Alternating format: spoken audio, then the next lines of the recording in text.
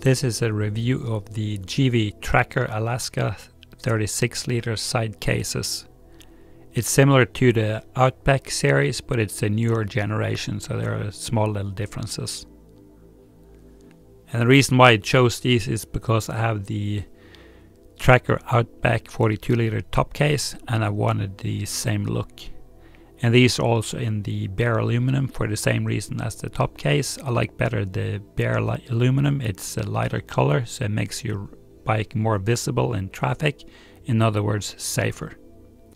The Givi Alaska series have a sleeker look compared to the older Outback versions, because among them the tie downs, they are kind of molded into the shape of the corner pieces instead of being separate pieces that's riveted onto it. This should also make the cases more waterproof because you have less penetrations. The weight of the cases is about 11 pounds or 5 kilograms each. And the cases are 22 inches long, about 10 inches wide and almost 15 inches tall. And these dimensions are out to out, so that's including everything on the case, rivets or whatever. The inside of the cases is pretty clean, and I added a net to the top to make it easier to divide different things. I packed the motorcycle cases the same way I packed my backpack, that I divide the items into little pouches, and I have different colors for the different items. So say the food is always in the blue pouch, etc. Then it makes it very easy to find the different things that you need. Whereas with clothing in this case, where I found that 3 of the Eagle Creek shoe cube fits perfect in one side case. I did the same water torture test on these side cases as I did on the Outback 42-liter top case. And I came to that the lid is about 7 liters and the box itself, the bottom, is about 30. So it's roughly about 37 liters.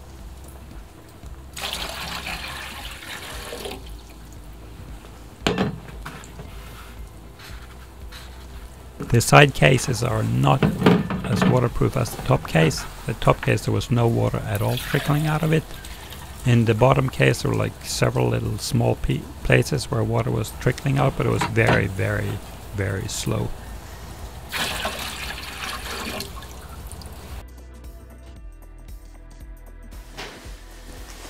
I'm fitting the Givi side cases to a Yamaha Tenere 700, so I'm using the Givi Monokey side racks to mount it to. But I also have the original Yamaha top rack mounted to the bike, and in order to get it all to fit, you have to use either a hacksaw or an angle grinder with a thin cutting blade, a file, and a big drill bit, like 3/4 inch or 19 millimeter, to get it all to work, and together with some black spray paint. So it'll take you a couple of hours to get it all working, and it can be a little bit frustrating.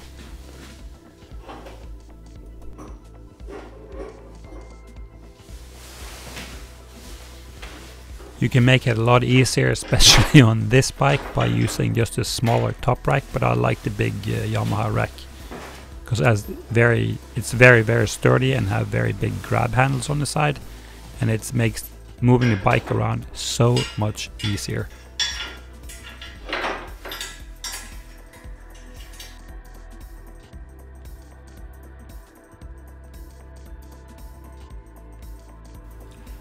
Good motorcycle cases is a parallel to good backpacking gear.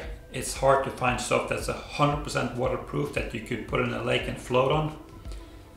I have an old backpack that's like that I've been using for years and years, and when you get to your destination or you're putting up your tent and it's been raining all day and everything is still dry, that's a nice benefit.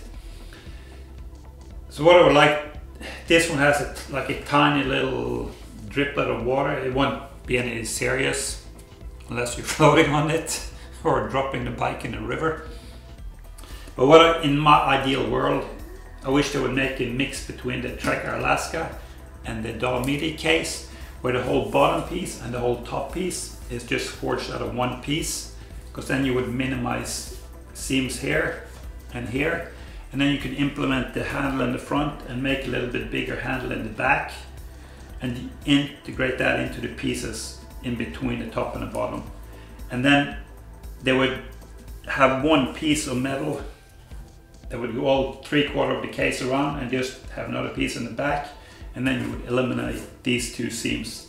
In other words, the fewer seams you have, the fewer chances of leaks you have. But all in all, I like the case. I like the integrated tie-down straps. It looks pretty cool. I like the handle on this side. I wish the handle on this side, grab handle, would have been a little bit bigger, kind of like this one.